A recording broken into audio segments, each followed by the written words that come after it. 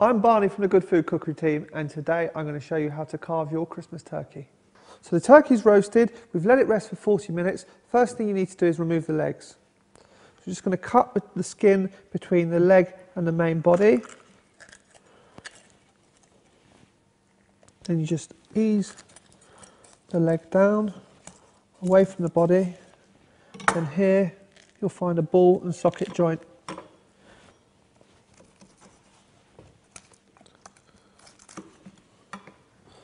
So there we have our thigh and our leg. I'm just going to bring that to another board. We're going to cut through the drumstick and the thigh.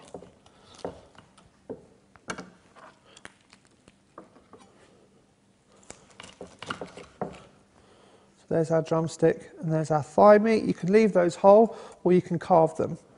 Okay, so I've removed both legs. Now I'm going to show you two ways to carve the breast.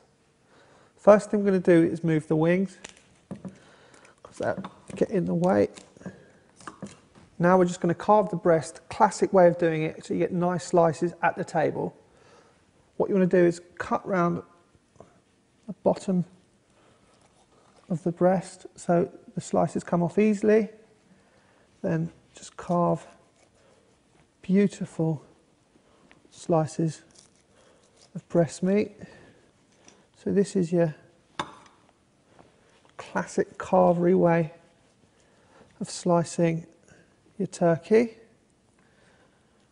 Look at that, isn't that gorgeous? Really nice succulent slices of turkey. Then the other way is by taking the whole breast off the bone. And before, round here, as I did,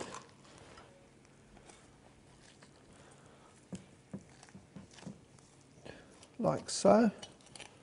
That gives us a beautiful bit of meat, which is really easy to carve. It's just sliced really nice, as thin or as thick as you want. Beautiful slices, ready to serve.